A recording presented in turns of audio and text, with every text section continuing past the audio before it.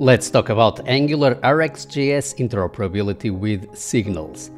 Take this example here of a quiz that I posted last week on Twitter. It got a lot of engagement. Have a look. What value do you think it's going to be emitted here by the numbers observable? We're going to solve the quiz in this video, and this is going to give you all the insights that you need in order to really understand how toObservable works, so that you are never surprised by its behavior.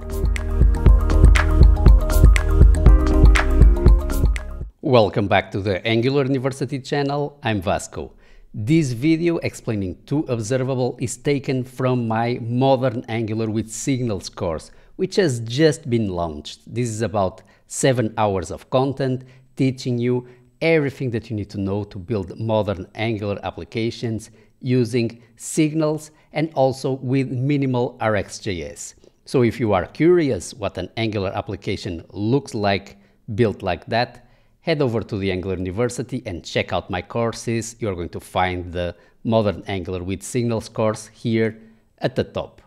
And so without further ado, let's continue with the sample lesson of this course, talking about toObservable and solving that quiz that you saw at the beginning of the video.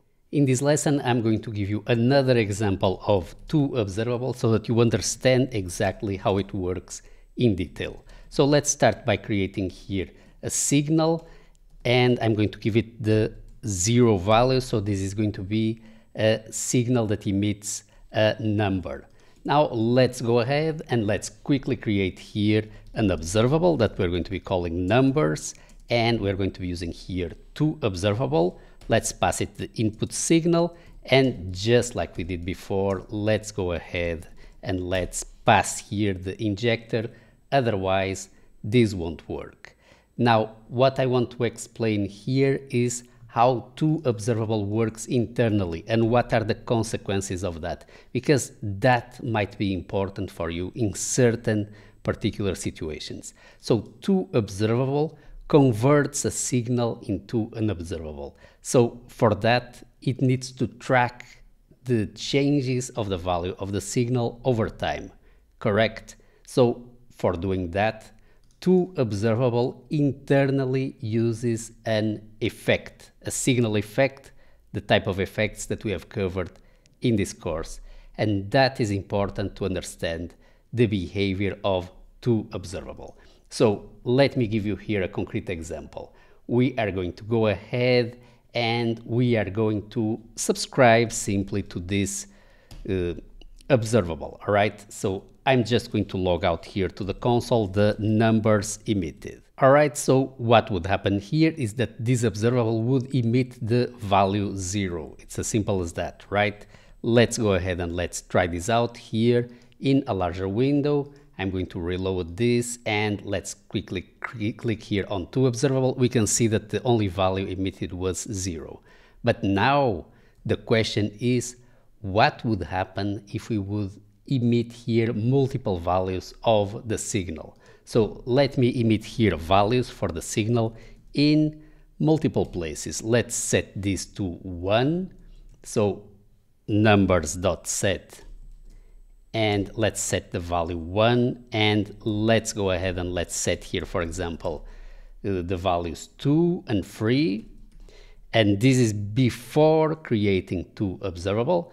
Now we're going to add here the set call. We're going to set this to 4, correct? And now let's wait for the subscription, and even after the subscription, let's go ahead and let's set the signal to 5. All right, so now the question is, what is going to be printed out to the console? Try to guess. So to understand what is going on here, we need to remind ourselves that toObservable is internally using an effect. And if you remember what we discussed about effects, effects in Angular are not triggered immediately in a synchronous way every time that the value of the signal gets set.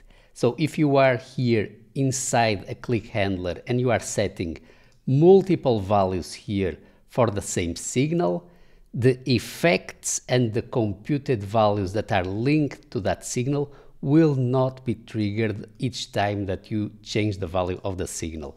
Instead, Angular is going to wait for the signal to stabilize at the end of the change detection run, and then only the last value set to the signal during that turn is going to be notified via effects and computed signals. So in this particular case, all of this is synchronous. There are no asynchronous operations here.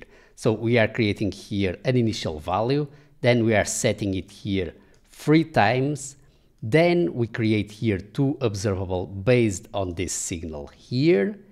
That effect that is being used internally will not be triggered at this point. Then we call another time here the signal set.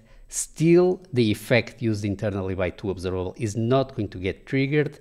Then finally we subscribe to the observable and we call set again. Again, the effect used internally by toObservable is not going to get triggered.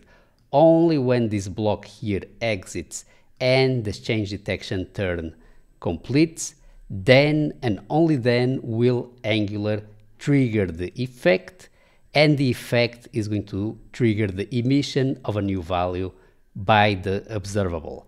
So the only value that is going to be emitted is 5 due to the way how signals work and how effects work. Let's then confirm that everything is working correctly. I'm going to click here on toObservable, and as you can see, only the number 5 was emitted as expected. So I hope that this explanation kind of helped to understand how toObservable works and how effects work. Remember, Angular is going to wait for the value of a signal to stabilize at the end of the change detection cycle before triggering any dependent effects or computed. And that's it. Now you know how toObservable works. If you want more content like this, check out the Modern Angular with Signals course in my website. Link is in the description. It has just now been launched. It's about 7 hours of content.